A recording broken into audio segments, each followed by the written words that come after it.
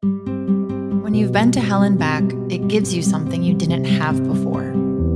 It gives you the necessity to view the world in a different way, everything you are, through the lens of what happened to you. For a long time, I was filled with doubt and shame. I was ashamed of who I was when I was with him, and I was ashamed of what I had to do to survive.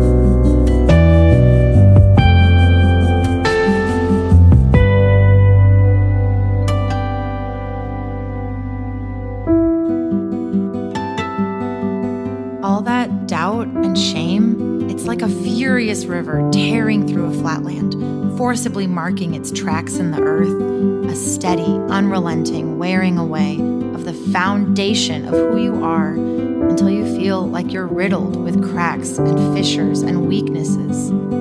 Even once you can learn to expel that doubt and shame, even when the river dries up, the deep rivets are still there. It's so much work to fill all those holes, but it is sort of a phenomenal thing, because how often do we get to choose how we build ourselves up from nothing again?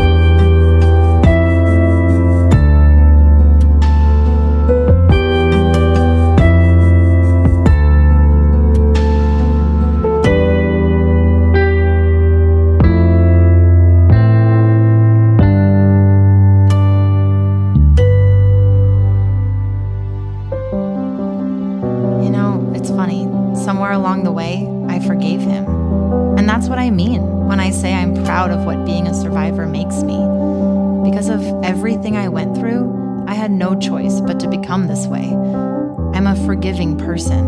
I became someone who can empathize with everyone, even my abuser.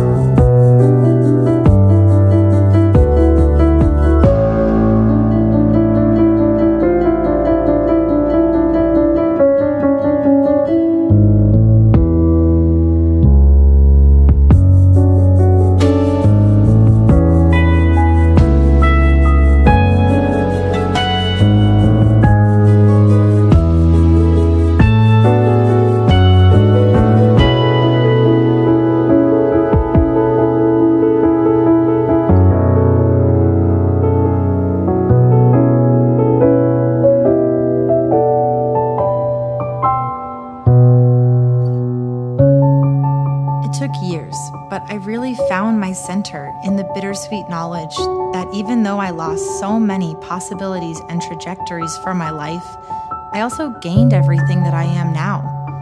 To know that you've lost so much, but at the same time, you became a person you really love. To cherish who you are now. That's what being a survivor does to you.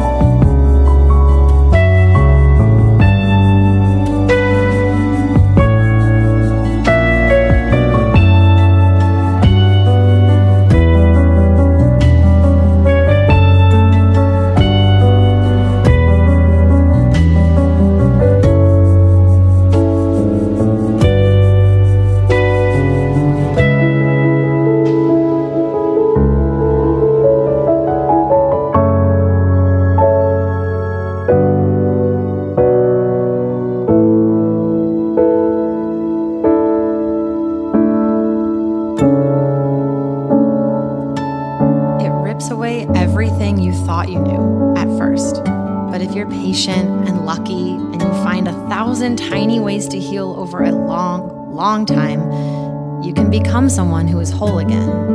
Someone who was riddled with cracks that were forced there by malice and terror, but was able to instead fill the holes and rebuild herself with love, empathy,